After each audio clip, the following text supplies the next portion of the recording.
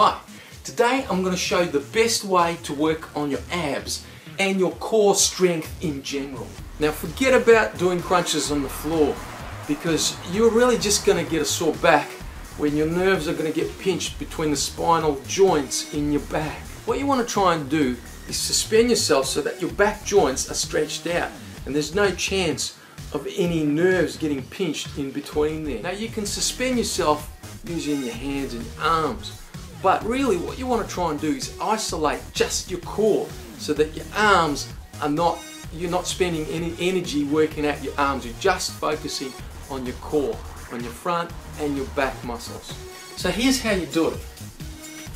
Essentially you need a horizontal beam that you can suspend yourself with your arms like this. So you're not using your upper body, shoulders or arms or wrists, you're just being suspended. So I can hang here for quite a long time. And really, in this state, the only thing that's being activated is my core muscles and my core muscles.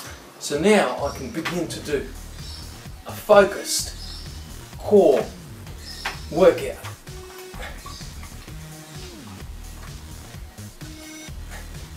And all my energy is going towards working out my core. And that's the best core workout you'll ever get.